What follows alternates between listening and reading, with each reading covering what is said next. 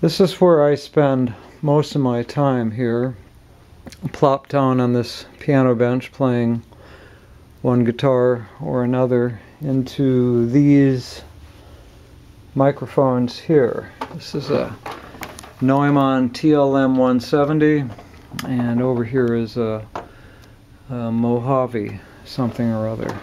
And then my Martin that I'm working with today, my good Martin, the D12S, is in the shop at St. Paul Guitar. We'll go over and visit them later. So first off, there's good old acoustic Martin.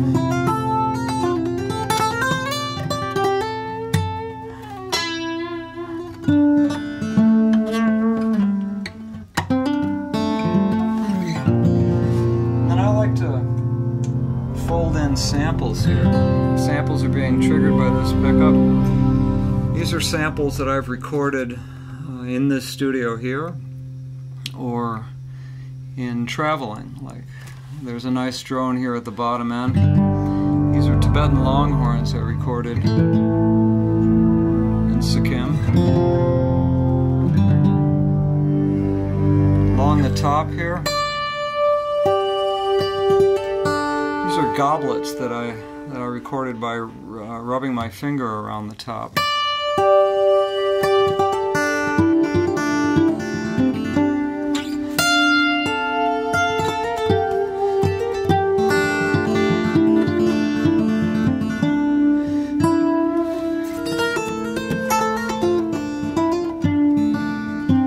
Makes for a nice extended guitar.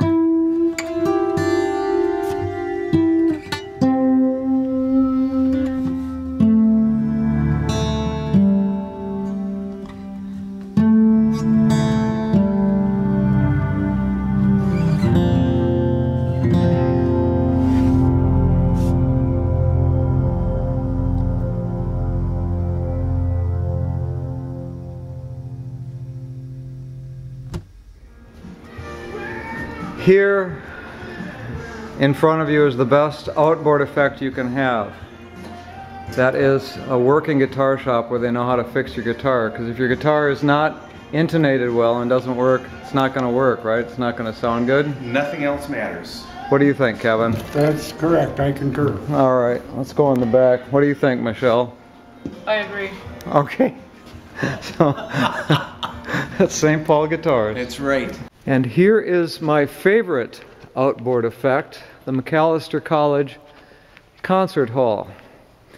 I set up one evening here, put my recording console out here in the audience. This is thanks to the kindness of Rachel Hest, who let me in for about 6 hours one evening.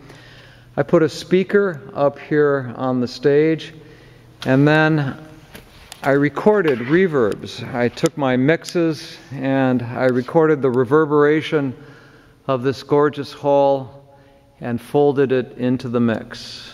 And it worked out very well. As you can hear, the sound in here is just fantastic.